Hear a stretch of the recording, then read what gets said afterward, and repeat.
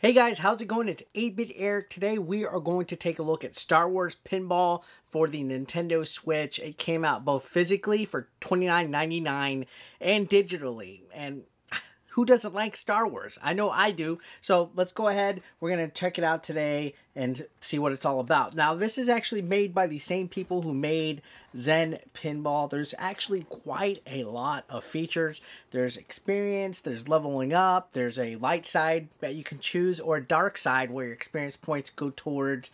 There's a career mode, single player mode, there's a league play, galactic tournaments, you can unlock jukebox songs, everything like that.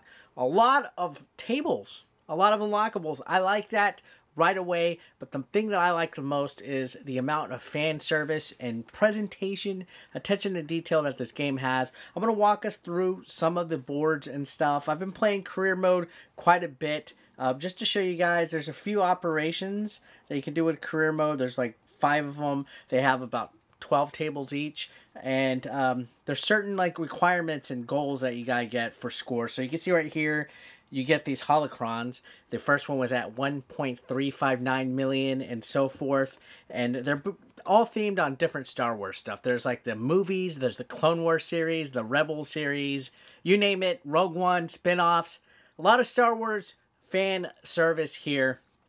And I've had a blast. There's some voice acting, some cool sound effects, everything like that. So I'm going to show you guys on some of the stuff about it. Now here's where I showed the choose your side. Basically points that you earn towards your score go towards a light side or dark side. So there's cool little things like that. And you can earn force powers and talents. Like for example, I have level 3 speed, which slows down the game for a limited time to make a precision shot. So yeah, enough of me babbling on like a baboon. Let's go ahead and take a look at some of these Star Wars Pinball games on here. So we're going to play a solo match. We're going to complete some specific missions, things of that nature. These aren't based on any real boards at all. These are all like, I guess, made up fantasy boards that have like 3D characters and stuff. Like you can see Han and Chewie are up at the top. Now forgive me if I'm not playing to the best of my ability. Talking and playing games at the same time is incredibly difficult, as you can see. That was an epic fail right there. But I'm a lot better than you think I am, or that you can see that I am. Now this one is clearly based off of the Solo movie, which is really cool. See the Millennium Falcon in the middle of the stage. You can see the cast of the characters. There's a lot of artwork and stuff. Good voice acting. Now I don't think they actually got the actual actors, like, you know, like Harrison Ford and Mark Hamill and so on, to do any voice work. I think they might have gotten like impersonators to quote a lot of the movie scenes and stuff. But you can see it's pretty standard as far as pinball games go and stuff. Again, this is made by the Zen Pinball team. And yeah, just to give you a taste, this was the solo table right here. And I'm playing single player. And yeah, so let's go ahead. Oh, look, Lando. Too late. Alright, so we're going to move to the next one. I don't want to be too long on too many tables, because I know there's only so much pinball you guys can see. So that was single player. Let's move to career mode, just so you guys...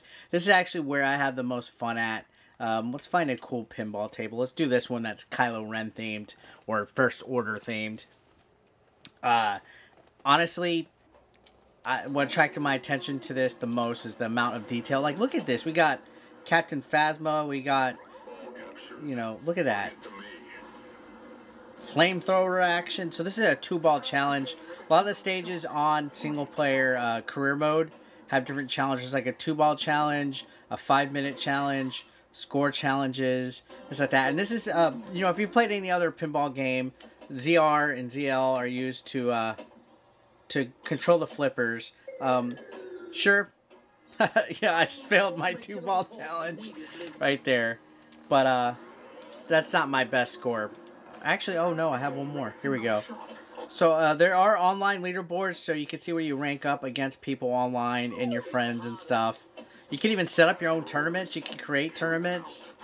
So that's actually a pretty nifty idea. You can make a private tournament So let's say, for example, if I wanted to make a pinball tournament with you guys, I can call it like the 8BE Star Wars Pinball Tournament and give you guys a code to where you guys can join.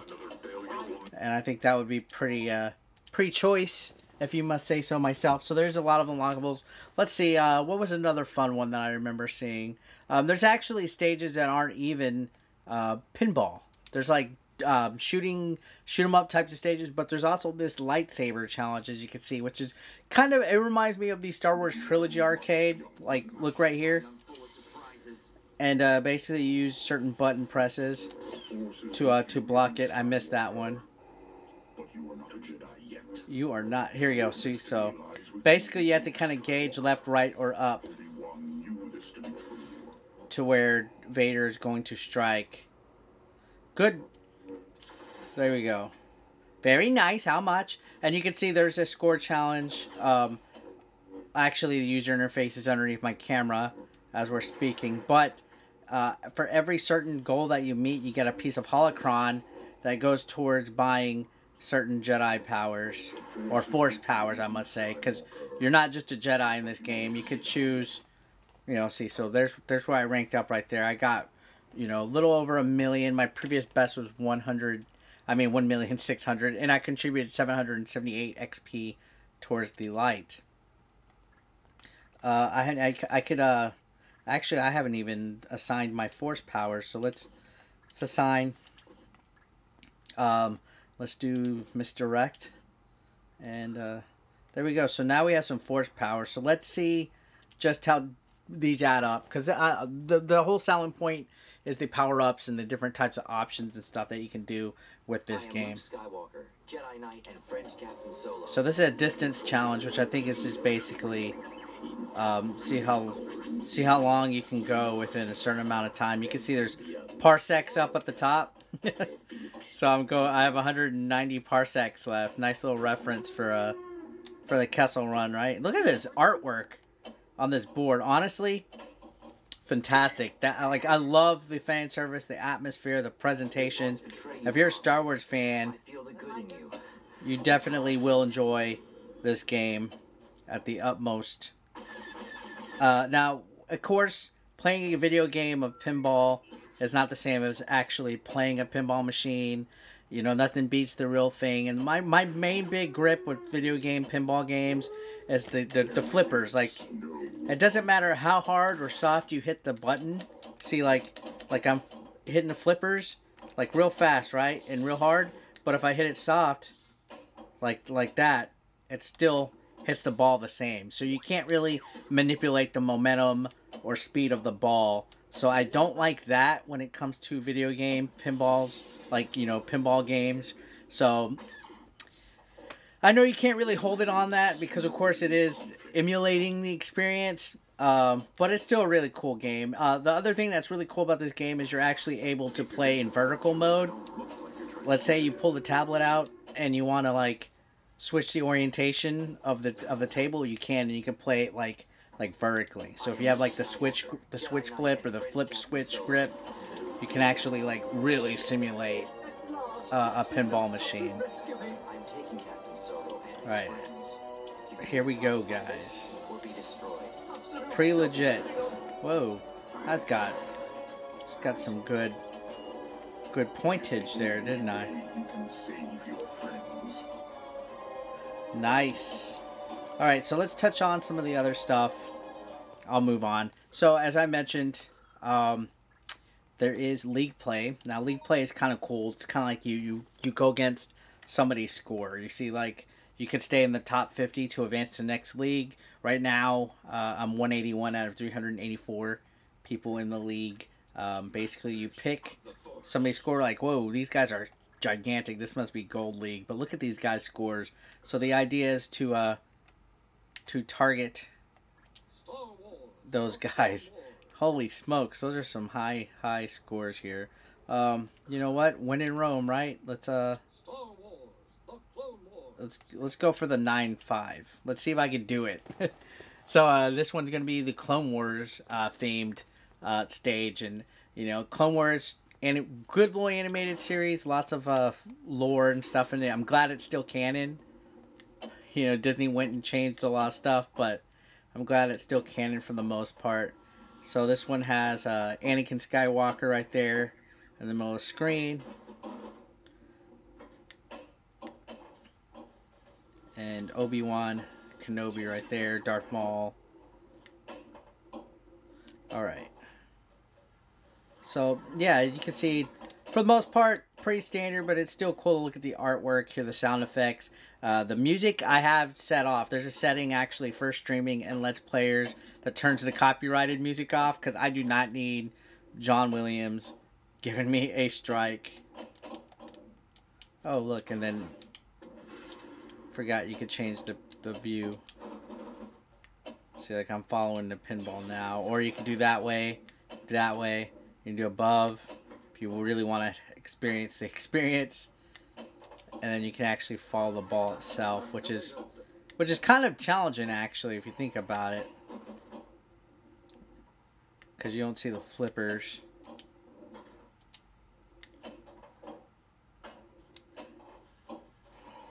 Alright, so let's back out. I'm not going to try to go after that. Let's equip. Can I equip? No, I cannot. I forgot to equip. I have not shown you guys the Force Challenge. Oh, I just forfeited that league play. That's probably going to go against my score, but you know what? Oh, well. Let's go. I want to show you guys the Force talents before we move forward, because I meant to do that, and then I didn't. Oh, because it reset. You have to set it for every single board. Yeah, that makes sense. I thought it once you set it and you equipped it, it would be for everything. I forgot that it clears out, and you can have specific abilities and stuff. So this is the fighter challenge, as you can see right here, and it plays a little bit like Galaga. You use the ZR and ZL to like move. You gotta avoid the asteroids. So there is a variety in this game. You know, this isn't a pinball, just strictly pinball. It has a little bit of arcadey feel and stuff to it. So that was me using the slow-mo right there. It doesn't really translate well with a stage like this, so let's move on. I'm all over the place, right? But it's just because there's so much information, so much stuff, so many unlockables and stuff. So let's go ahead and we will do this stage.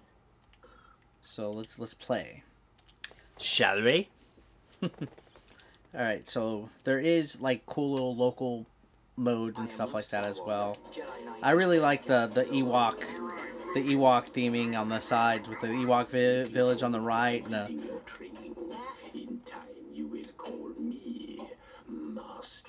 so let's do slow-mo.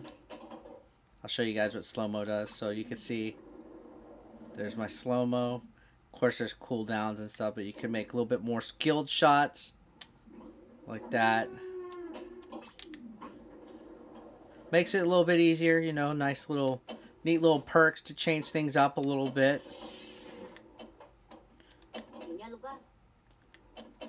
Little Ewok talking. That's always cute, right? Oh, look, Jabba's laugh. Alrighty.